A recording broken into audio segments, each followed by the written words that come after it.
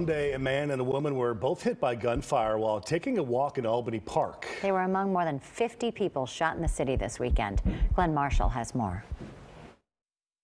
Police are still looking for two suspects who shot and killed a man and left a woman shot in the leg here at the hospital. Take a look at the scene from earlier this morning.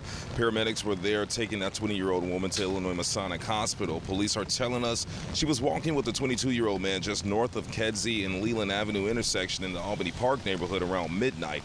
That's when they were approached by two males and both started firing at those victims. Police are saying the 22-year-old man was shot multiple times and was taken to the Illinois Masonic Hospital where he later died. That woman was shot once in the leg and is listed in good condition at the same hospital. Area 5 detectives are investigating this shooting. In the meantime, there were at least 50 different gun violence victims here in Chicago, with at least 7 of those incidents ending fatally. Of course, we'll keep you updated as we receive more information on this shooting that happened this morning. But for now, we're on the north side. I'm Glenn Marshall, WGN News.